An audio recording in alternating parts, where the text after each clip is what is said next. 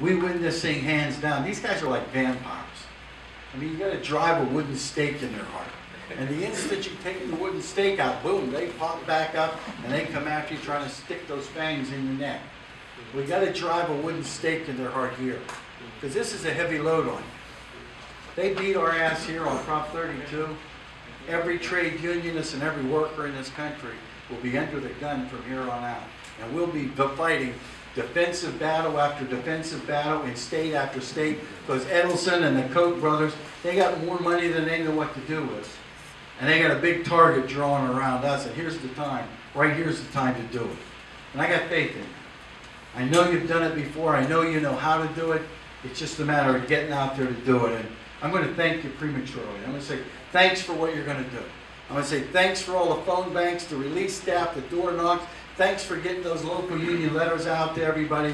Thanks for doing everything that we needed to kill this proposition before it sucks the life out of working people in this state and then across the country. You're terrific. I want to again thank the leadership. You got great leadership at the local level. And I want to thank each one of you for what you do every single day. We got a lot of work to do, brothers and sisters. But I want you to remember something. This is our country. This is our country. We build it, we defend it, we wake it up every morning, we make it run, we fix it when it's broken, we put it to sleep every night, and it's time that we took this country back for the workers of this country so that all of us got a fair share.